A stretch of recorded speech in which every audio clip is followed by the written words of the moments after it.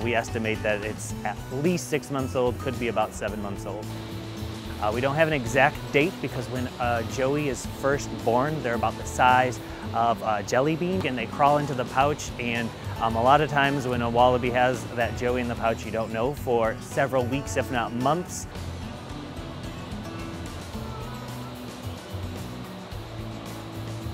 So the joey is coming out of the pouch, hopping around a little bit.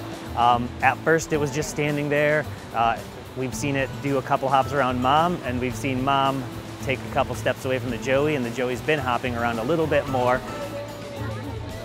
So it's still exploring and still a little nervous.